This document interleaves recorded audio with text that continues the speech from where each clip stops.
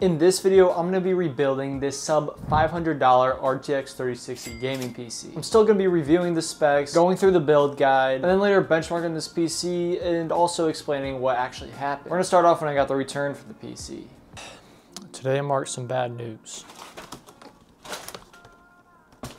Right here is a package that I shipped out for a normal order, and well, there's some damage to the PC, so let's see it. So far it looks like nothing. Here we go. The damage is this dent, which isn't much, but it's enough where someone's gonna wanna return it. So we're gonna have to replace this entire case and this entire PC, which is actually a pretty decent PC, so I don't mind showing this one off here. And we're gonna put all this into a new case. I never opened up a pre-built PC before, so this is also a first time for that. Looks great. Except that fan might be destroyed, but that's part of the case, so I don't really care about that fan. First, I'm gonna remove this graphics card, push back the clip. And this right here is the RTX 3060 from Zotac. Got this for $175, so a pretty good deal there. Looks like I'm gonna have to remove this fan too, actually. I can't really access the motherboard and the top left screw too well with this fan, so I have to get rid of this. There's only one screw still on this thing. Yeah, the motherboard looks untouched, so that's good. All right, let the motherboard out, and now just have a few more things. Something on the back here. Fortunately, everything was already cable managed, bro. And a little RGB hub. All right, the cable extension's out. Just gonna unscrew this power supply now. Now I got this mess of power supply cables. Now, what do y'all think I should do to this case? Because the quality of this case actually isn't even that bad, and this dent is like irreparable now because of that.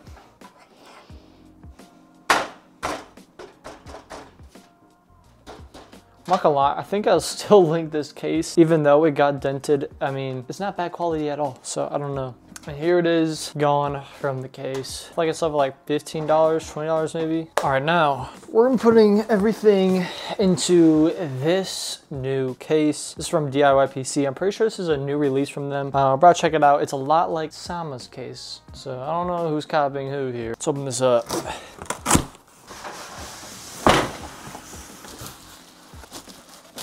Boom. Doesn't this case look familiar? But I've never actually shown this one on camera before, so yeah, there's some copycats going around. This one does have a screw though. Dang. All right, so grab the screw bag from the back now. All right, first remove the plastic. Now install the IO shield.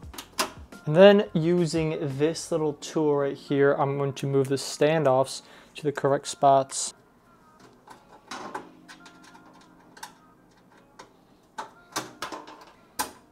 Now it's time to put the motherboard in.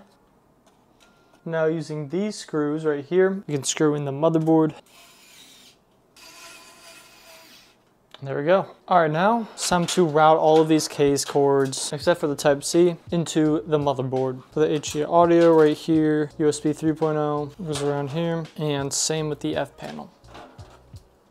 Actually, USB 3.0 goes more in the middle. Here first, I'm gonna plug in the HD audio into the bottom left of the motherboard. It's the same on every motherboard. And then the USB 3.0, and then the F panel, I'll just leave up a graph on what that looks like.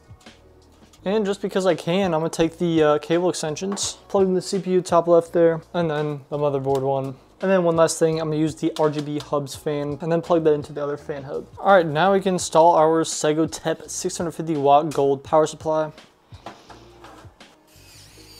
There's only 4 cords we need here. The motherboard power, a SATA cable, PCIe, and a CPU. First, I'm just gonna plug in the CPU right here, as we already connected the cable extension. Then I'm gonna route the PCIe into the front here, so it just makes it easier for us later on. Then I'm just gonna take this SATA, plug it into the RGB hub. And then last, we have the motherboard power. Plugs in like that. And now with all the leftover cords, I kinda just shove them in there. Kind of a mess right now, but I'll fix that when I make sure everything is working. Now I think the last thing to do is just take off this bracket and install the graphics card. And here we can install our RTX 3060. Now I'm gonna take the last cable extension, plug it into the GPU. Now, this is the final product. It does look a bit small here, but this is the best I could do for now, and I have plenty of cases, so this was just the next best option. Still think it looks all right, just a bit misproportioned. And now let's plug everything in. Okay, I might have forgotten the RGB. Boom. And for those of you that want the scoop, this PC has a Ryzen 5 5600 that I paid $75 for, a Machinist B450 motherboard, which I paid $45 for, base here 32 gigabytes of DDR4 for $35, a Team Group 1TB NVMe for about $52, an ID Cooling 120mm air cooler for about $18. Then the original case was a Dark Flash DB330M, and then this new case is the DIY PC ARGB N5W. This one's about $65 as well. And then we have the Zotac RTX 360, which is already mentioned. I paid $175 used. And the cable extension is about $10 on AliExpress. Overall, this PC is under $500, $474 to be exact for me. And yeah, how do you think I did? Shortly be listing this for sale, and hopefully I can sell it for a bigger profit this time. All right, so starting off games here, we have Fortnite, 1440p, we have performance mode, and then all those settings except for view distance, which is far, and then NVIDIA low latency is on.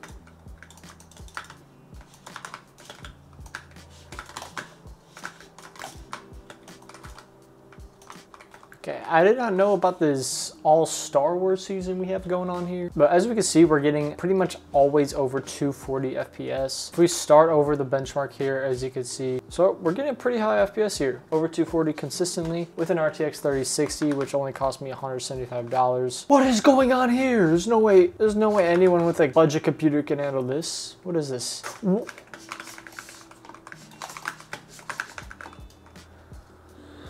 Bro, he's a real person. This isn't fair. Over 240 FPS, pretty consistently.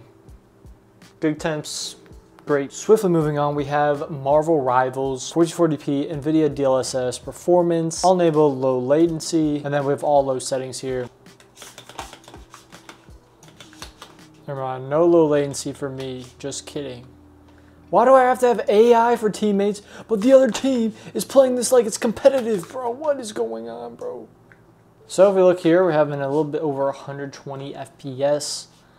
Pretty decent at 1440p here, because we're about to see what it is at 1080p in a bit. Now we're in 1080p, as you can tell by the big numbers. Anyways, I can't really tell if we're getting more FPS in 1080p. Usually we do here. Okay, well, there's more here for sure, but unlucky. We still got pretty good frames. 1080p, 1440p. I might have had the settings a bit wrong, but it's plenty good, don't worry. All right, so first on Cyberpunk, we're gonna be testing out a high preset and then sending it to DLSS. High quality, let's see it. 73 FPS on average, still hitting above 60, so that's good. And now I'm gonna be testing out ray tracing low, no frame gen, 1440p,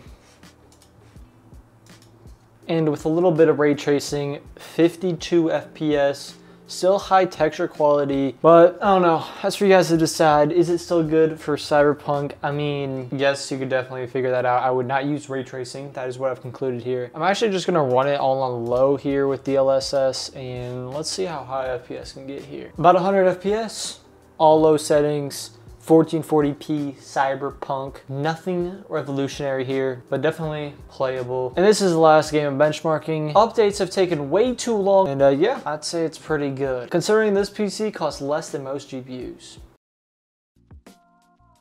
So yeah, basically what happened is the customer messaged me because the PC came damaged. And now that was pretty scary to hear, but it turns out it was just the case that got damaged, which I saw and didn't think it would be so bad. So eventually it came to the resolution of getting return. I paid for return shipping, but before we replaced the PC, I went to file a claim. Basically UPS was only able to refund me for the case and then like partial return shipping, because the case is valued at like $64 and the entire PC is valued around $800. So I was barely getting anything for the return shipping, even though I had to pay $50, but I only got refunded $4 because it was just part of the computer that was damaged. So I don't know if I messed up there with the claim, but hopefully it will sell for more at least to cover some of that. But unlucky experience. Hopefully I will improve next time. And this is also for you guys. If you are selling PCs, this can definitely happen. Anyways, thank you for watching. Make sure to subscribe and stay tuned for more videos, more PC flipping videos, along with more PC build guides. This was kind of a 2-in-1 deal. Yeah.